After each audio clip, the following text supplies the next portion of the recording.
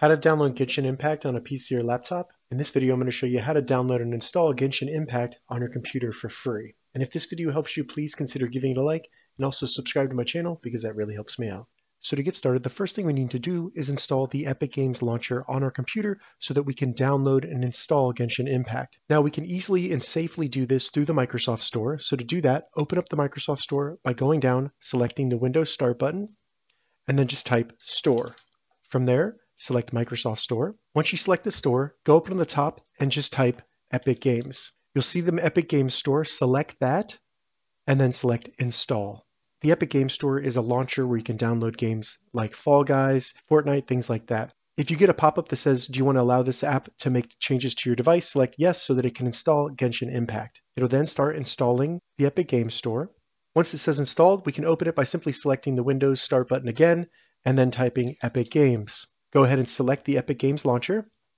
The first time you open it, it'll have to download some updates, things like that. So just give it a second to do that.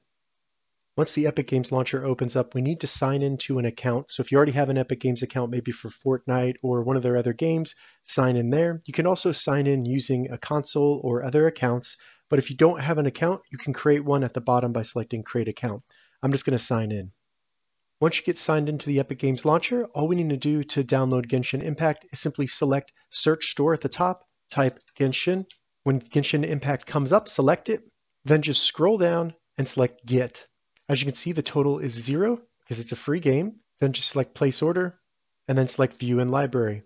So now we can see Genshin Impact, select it, and now when we do that, we can go ahead and go through the installation process for Genshin Impact. You can change these settings, but I recommend leaving them default. So go ahead and select Install. And then as you can see, it'll start downloading Genshin Impact. Shouldn't take too long. You can see the progress by selecting Downloads in the bottom left. Once it's installed, you can simply go back to your library, select Genshin Impact, and then it will open up Genshin Impact on your computer. Once you do that, all we need to do is select Get Game, and then Start Installation, and then it will start downloading the full Genshin Impact game. You can check its progress by hovering over the download progress right there, and you can see how long until it's done downloading. It is 90 gigabytes, so just give it some time. Once it's done downloading, all you need to do to open the game is select Start Game. Now, if in the future, after you've closed the game, you want to open it again, you can either go to your desktop and there should be a shortcut, or you can simply go to the Windows Start button, search Epic Games, open the Epic Games launcher, then go to your library and you'll see Genshin Impact there, where you can select it and it'll open up Genshin Impact on your computer. Then you can start playing Genshin Impact on your PC or laptop. If this video helped you, give it a thumbs up and please consider subscribing to my channel.